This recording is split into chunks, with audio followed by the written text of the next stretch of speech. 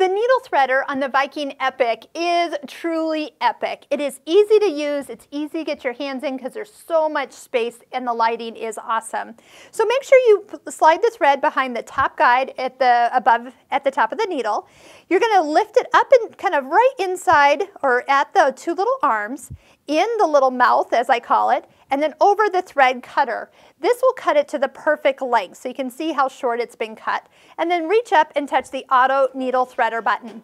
It is as easy as that. You'll find that if your needle is correctly inserted and high enough, that needle threader works every single time.